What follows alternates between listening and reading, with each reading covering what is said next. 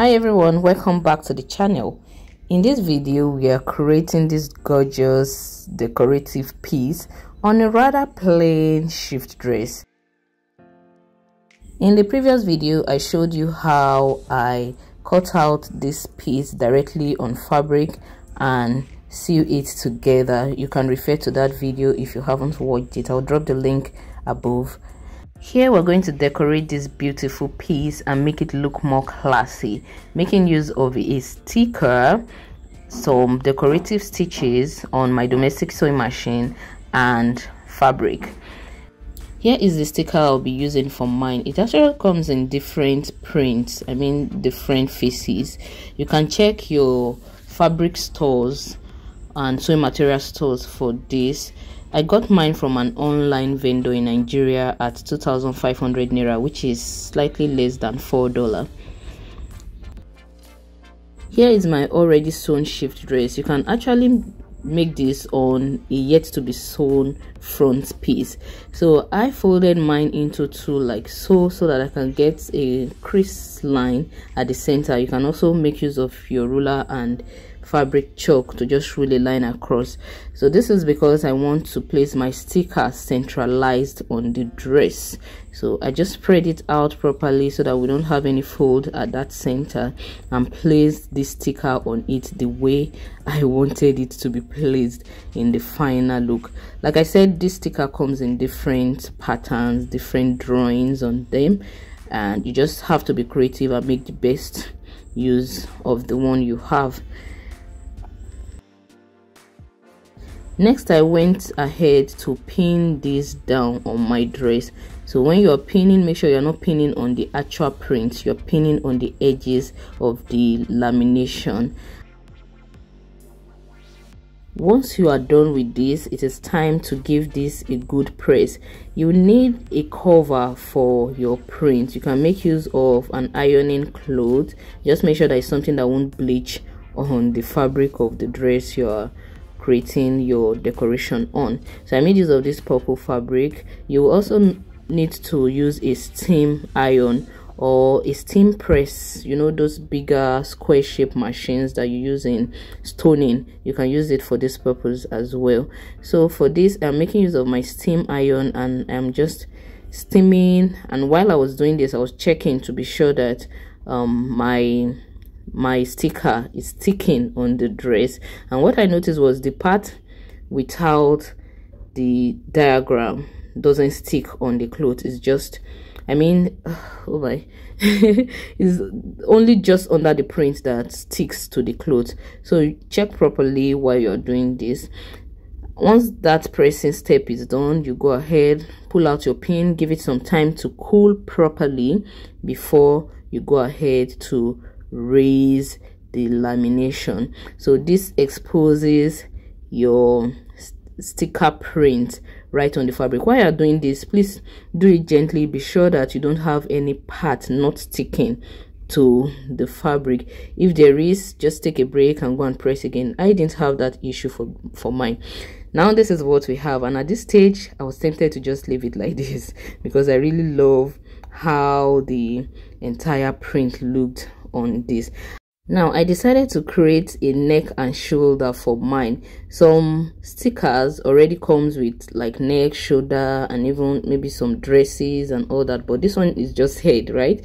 So I used my pencil to highlight the shape of the neckline and the shoulder, and I did the same thing on the other side. Here I am measuring just to make sure that I have something similar on the other side. You don't want this to be asymmetrical, you want to work with symmetry.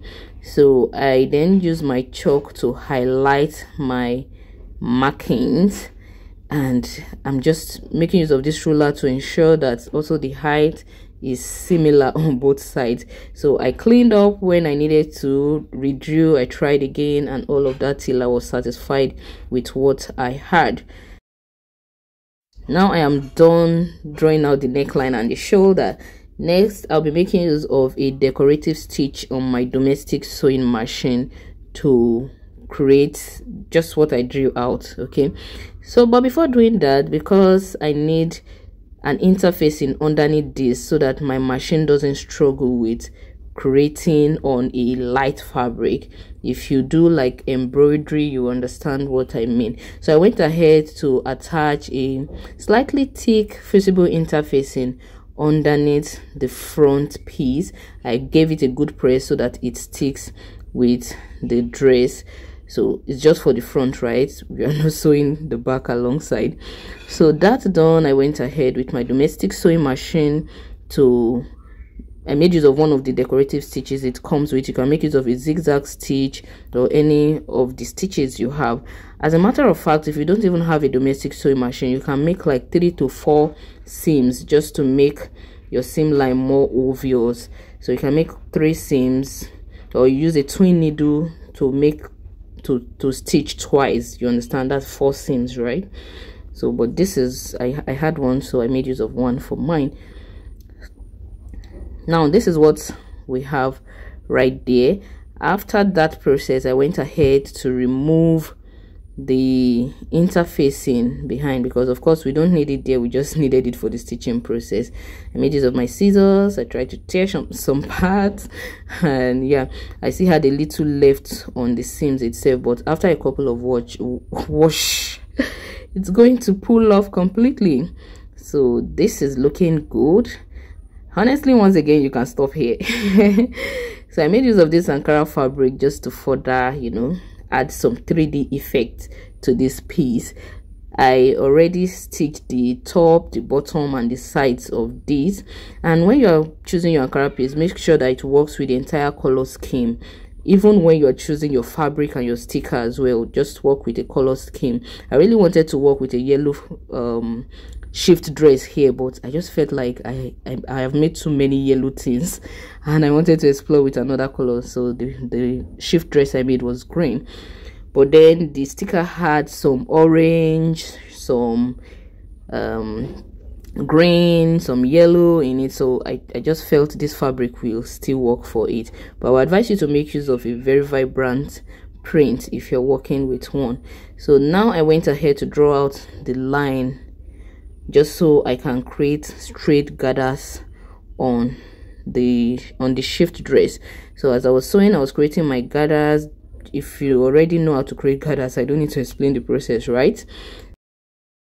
You could also create your gather stitch, create the gathers on the fabric before you go ahead to sew it on the actual dress. Just use any of the method you're already familiar with.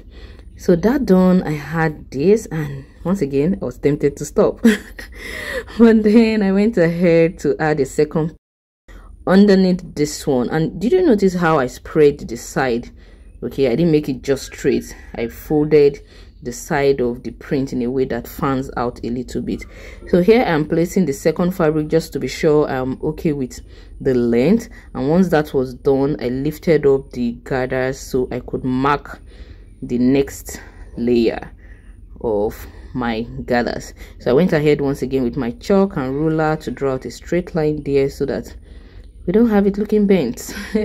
So having done that, I then created the second layer of pleat.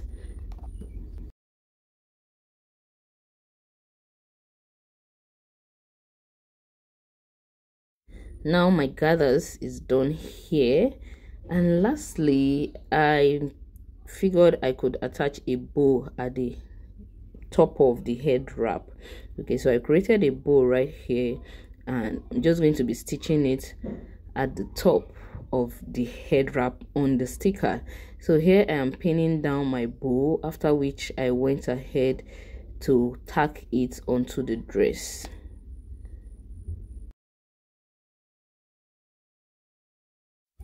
Tada! So here is our finished work of art.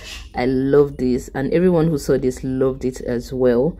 If you'll be trying this out, let me know in the comment section, and when you do, please tag KemaFreak on Instagram so that we can share your work. Okay, thank you so much for watching once again. See you in the next video. Bye bye.